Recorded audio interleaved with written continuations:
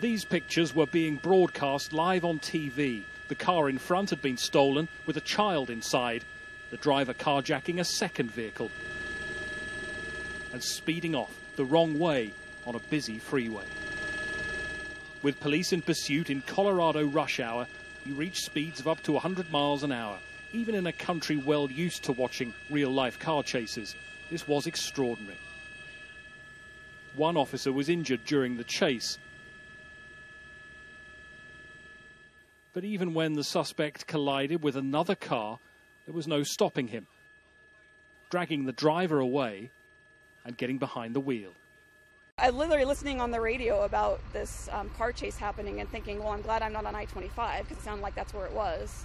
And as I was going through the intersection here at Peoria, out of the corner of my eye, I see a car coming at me that has run the red light at pretty fast speed.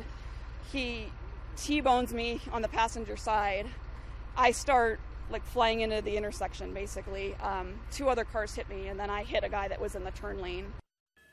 The chase then continued until another collision, and the driver setting off on foot. He was arrested as he tried to scale a fence. 29-year-old Ryan Stone now in custody for theft and carjacking. It had lasted an hour and covered 75 miles. Greg Milam, Sky News, Los Angeles.